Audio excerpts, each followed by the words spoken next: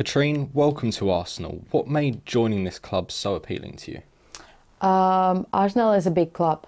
Everyone knows the men's team, and now the women's team are doing very well. I played against Arsenal in Toulouse Cup with Montpellier, and I really like the style they play and how the style and how they move for each other and like the group at all. So yeah, I'm very happy to be here.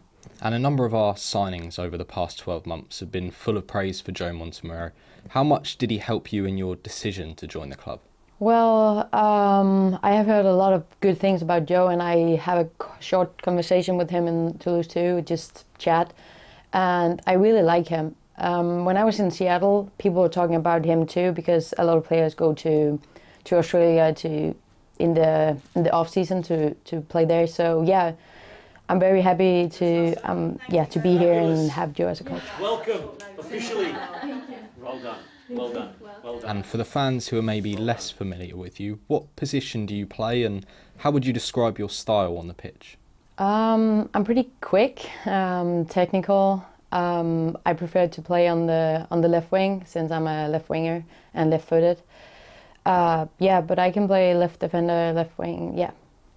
And throughout your career so far, you've played in Denmark, Sweden, America and France. So what are you expecting from this new chapter in your career? Win, trophies.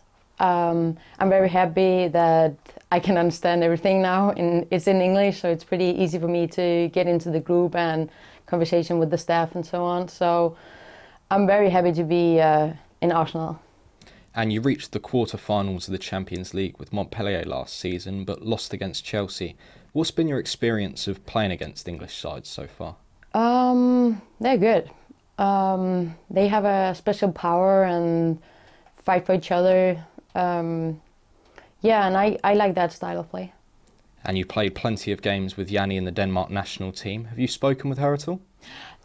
We just chat a little bit, but not about Arsenal. We have chat about stuff like how, we didn't go to the World Cup, so we have been chatting about that. But I'm really looking forward to tell her that I'm joining her.